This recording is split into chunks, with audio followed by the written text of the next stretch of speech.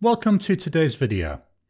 Today we're going to take a look at the 7 pens and the inks that I'm going to be using during February of 2021. We'll briefly look at them, we'll have a little discussion, and then we'll move on to the next one. So join me now down on the mat and we'll start going through these pens and inks.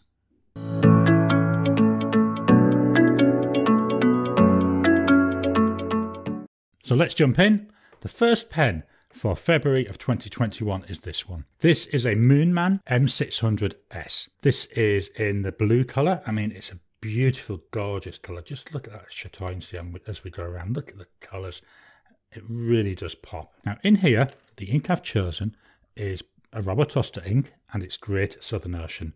I mean, when I look at them together, it's a brilliant match. It really is. Really looks well together. So let's just do a quick writing sample.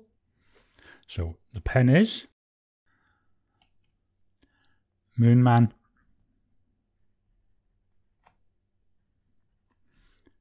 M600S. It's got a medium nib.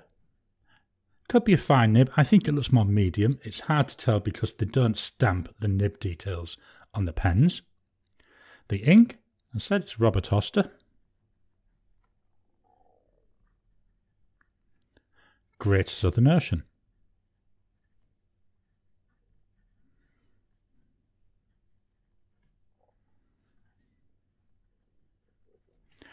It really is a lovely ink. It looks so nice on this. So let's just do a test of our wetness. So we'll go for an immediate, really, really wet. Gonna leave it 10 seconds. Still got quite a lot of wetness in there. We'll go for 30 seconds. Yep, still a little bit of wetness. So what we'll do, we'll now leave it for 1 minute. And after a minute, yeah, that's dry. So this is the Moonman M600S with the Robert Oster Great Southern Ocean. My next pen, making a return after a few months of sitting in the drawer, is this one. This is a Dian 525. Now, the nib on this, it's a fine nib, but it's a bent nib. I don't know if you can see the bend on the video. There's just a slight little bend to it there, which does change the way it writes a little bit. So this is one of the things I want to play around with this month, is writing with this nib in different positions to see what I can get from it. The ink in here, well, I've gone for quite a light coloured ink this time. It's by Colorverse and it's called Albert. To me, this is like a liney colour. It's really nice and bright. I'm not sure how well it's going to get on in the pen. I think it's a nice one to experiment with. I do like the pen, I do like the ink, and hopefully together they'll come up with something marvellous. So the pen here, this is the Dian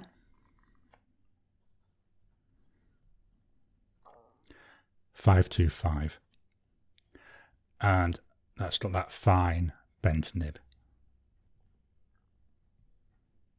The ink, Colorverse, Albert. It's a really unusual name for an ink, isn't it? Let's do our wetness check. So we start with immediate. Yeah, we expect that to be fairly wet anyway, because it's straight down on the paper. I'll leave for 10 seconds. 30 seconds. Almost dry after 30 seconds. Finally, 1 minute.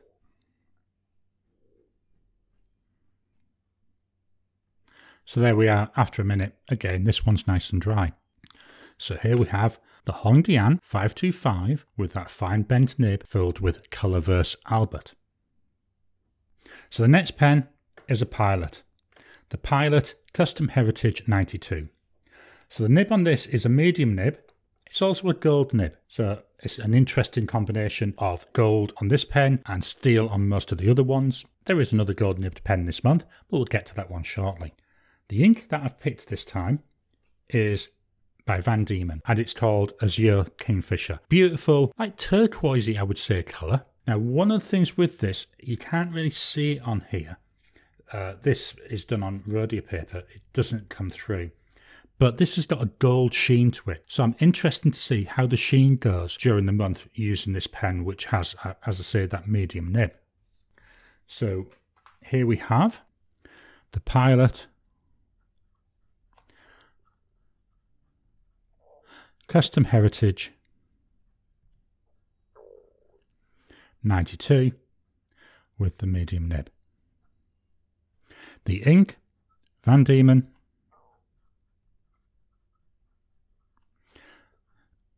Azure Kingfisher.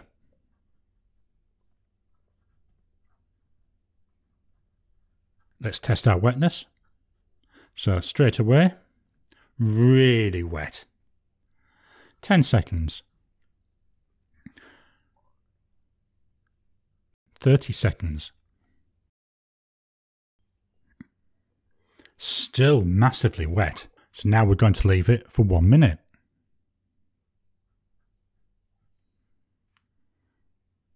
After a minute, there's still some wetness on there. I mean, it's quite surprising that after a minute that's still there. You'd have thought it would have been at least mostly dry. Now let's have a quick look at this, see if we can see any sheen coming through here on this optic white paper from Oxford. I can't see anything at the moment. There might be a little bit of gold coming through on that U, but really nothing is jumping out at the moment. But I am under LED light, so that could be affecting it. Let's just position this back.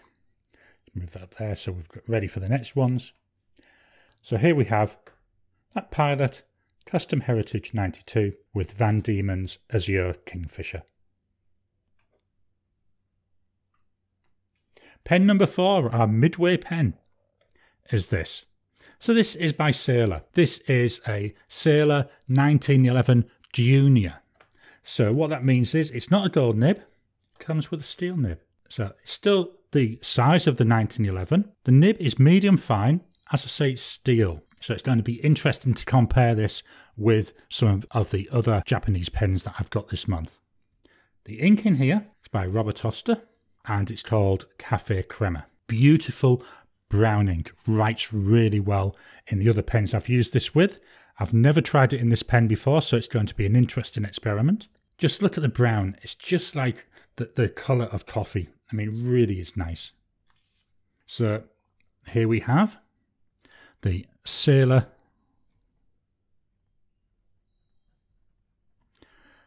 (1911) Junior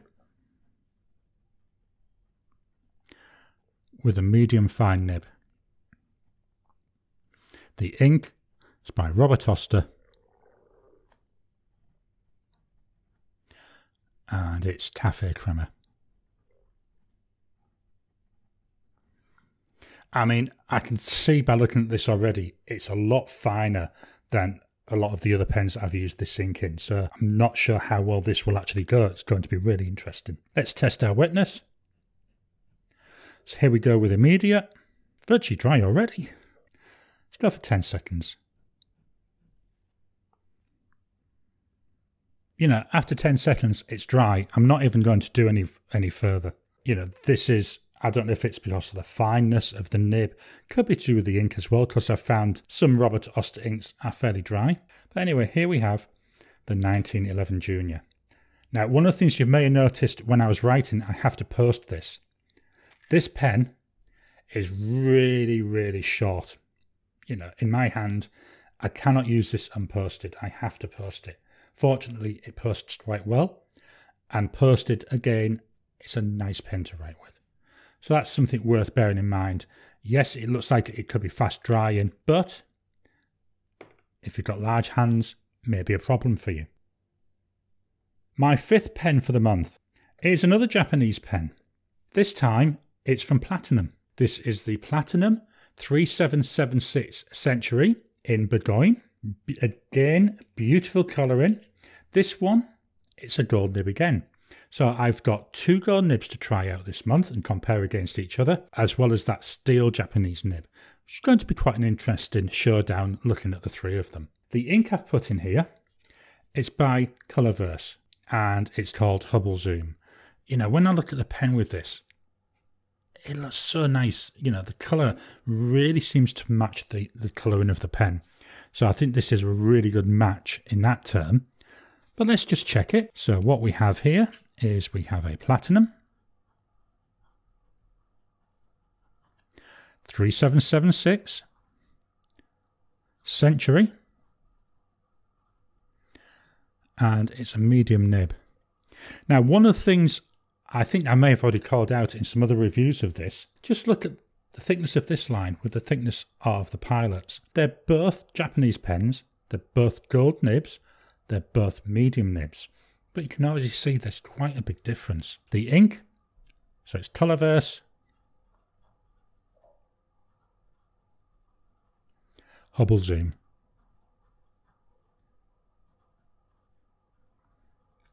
Gorgeous colour. I really like the colour of this ink. Let's check our wetness. So there's immediate. So again, it's not overly wet. Let's go for 10 seconds. Still a little bit of wetness there, but it's virtually dry. We'll leave it now for 30 seconds.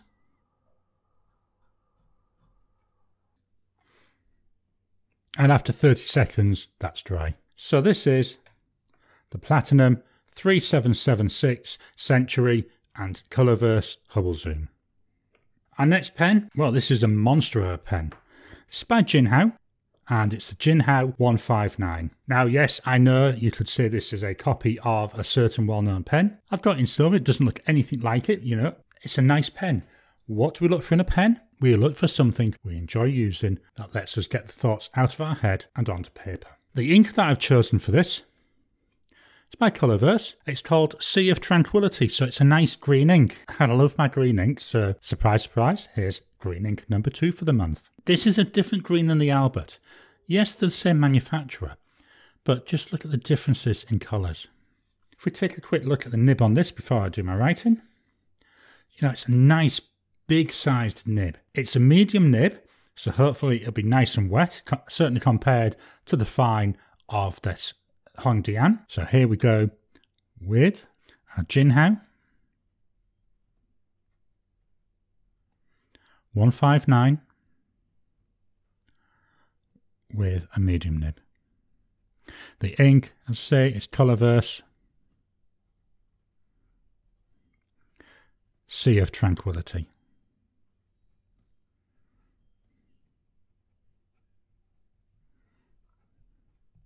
I love the naming of Colorverse inks, and this is a really nice dark green ink. Let's check for wetness. So here we go, immediate. You know, it really looks nice and wet. Let's go for 10 seconds. 30 seconds. Then we'll go for 1 minute. And after a minute, well, it's still got some wetness to it. So again, I don't know if this is a result of the ink, of the nib, or the combination of the two, but it's something I'll be exploring during the month. So here we are, the Jinhao 159. I love this pen. I've only had it a few weeks. I've never done any real serious writing with it, which is one of the things I'm looking forward to doing this month. It's a nice big pen. I mean, look at the size of that in the hand. You know, does it post? Not very well, but it doesn't matter because it's got the heft that I like. It's nice and wide to grip as well, so I'm hoping that that's going to be comfortable to grip. Really looking forward to trying out this pen. So my final pen for the month. Well, where would a pens in use go without having a Moonman M800? So this month I'm sticking with the amber one. I had the amber one in last month's rotation as well. This is a Moonman M800, but this one, it has a Bock nib. So it's a fine nib and it's made by Bock. It's not made by Moonman. It's a little bit more expensive pen because you have to pay for that Bock nib, which is a shame because I don't really see the need to pay any more for it, but that's Moonman's business model. The ink I've got in here is a Colorverse ink. It's called Martian. I don't know if I've mentioned this before. You might have heard me say this. I love the naming of the Colorverse inks. I mean, especially like, you know, you got Martian, Sea of Tranquility, Albert. I mean, there's some gorgeous names to them, really are. So this one, this is like an orangey brown. If I look at it here though, the amber tones in the pen, you know, this is virtually an amber ink. So I think this is going to be a good match. So here we go with the Moonman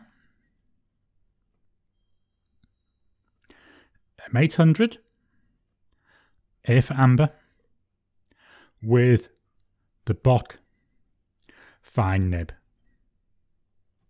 The ink.